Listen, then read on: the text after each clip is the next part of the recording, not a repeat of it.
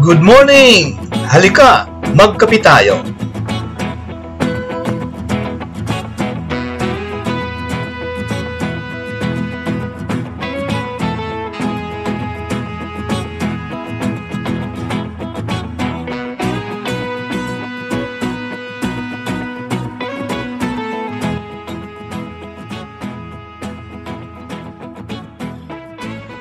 Welcome to the morning coffee with Father Jerry.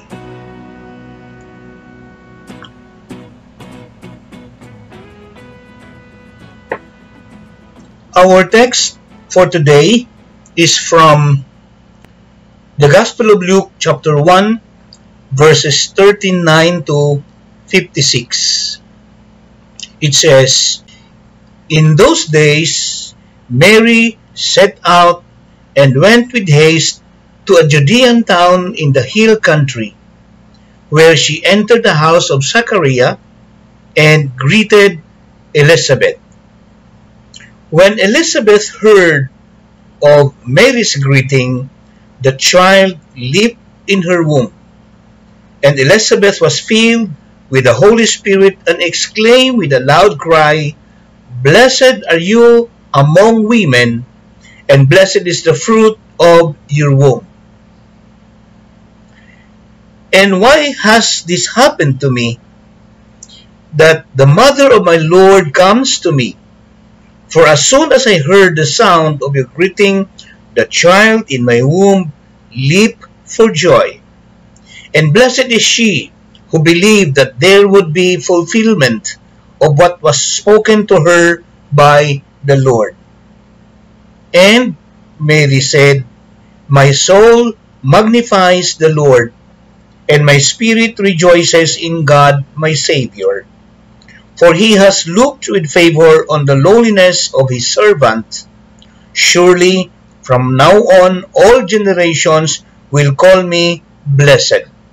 For the Mighty One has done great things for me, and holy is his name. His mercy is for those who fear him from generation to generation. He has shown strength with his arm. He has scattered the proud in their thoughts of their hearts. He has brought down the powerful from their thrones and lifted up the lowly. He has filled the hungry with good things and sent the rich away empty. He has helped his servant Israel in remembrance of his mercy, according to the promise he made to our ancestors, to Abraham and to his descendants forever.' And Mary remained with her about 3 months and then returned to her home. Now the time came for Elizabeth to give birth, and she bore a son." Thus far is the reading for today's gospel reflection. Today, it's the feast day of the Visitation of the Blessed Virgin to her cousin Elizabeth. So again, we ask the guiding question, what is it for us? What is God's message for us through these texts today just read? Humility is the acceptance of who you are and graciously pointing to God, who is the source of everything that is good in us. So this is precisely why the Blessed Virgin is an example of humility. She did not hesitate to embrace her being among blessed or blessed among women, because she knew that the baby in her womb is from God. In fact, the Son of God. She was blessed among women, not because of her personal endowment, but what God gave her. A gift freely embraced. That is why her song of thanksgiving, the Magnificat, that's the gospel today, is a song of praise. A song of praise to God who was gracious to her, both humble and daring. All people will forever call her blessed because God has done great things to her. Mary was confused, afraid, and reeling after this encounter. She didn't know what to make of it, and she desperately needed to talk with someone she trusted. A person who would take her seriously and listen to her story. Thus, she decided to go and visit Elizabeth. After all, Elizabeth also had a very unusual experience. She found that she was with a child, even though she was far beyond the age of having children. Perhaps Elizabeth could help Mary make sense of all that was happening in her life. Mary must have been very confused and frightened. What would her parents think and other people? What would the townspeople think when they realized that she was pregnant? Imagine the riot of emotions that were in Mary's mind and heart. Thus, she needed somebody to open up to. She needed somebody to listen to her story. The visitation of Mary to her cousin Elizabeth is a special encounter where two people meet. Mary was carrying God within her, and they brought joy to Elizabeth and John within her.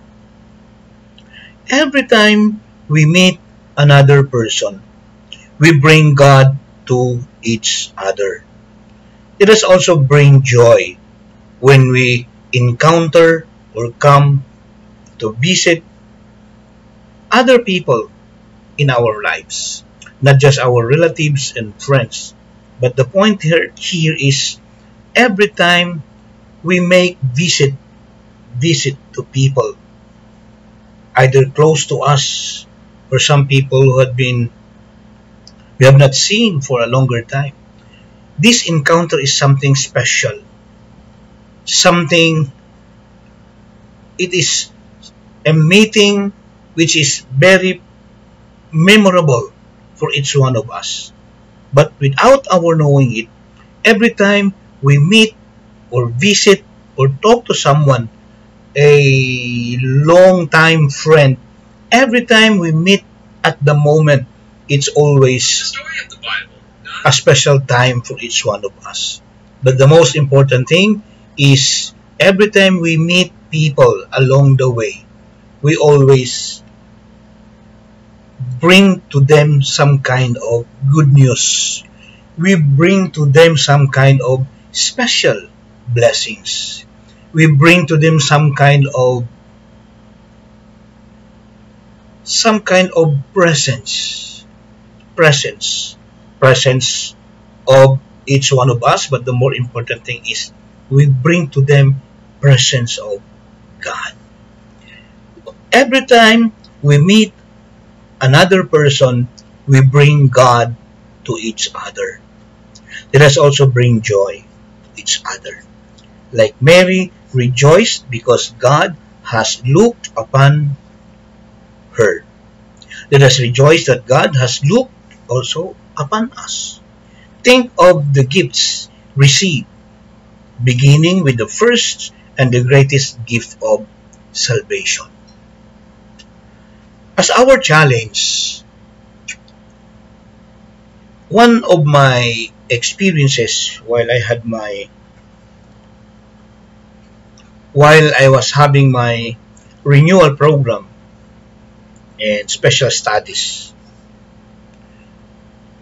every morning my classmates coming from different countries in Asia, especially, every morning I observe, especially classmates, priests, mga madre coming from other places, every morning they greet each other, Namaste. And even until now, even in movies.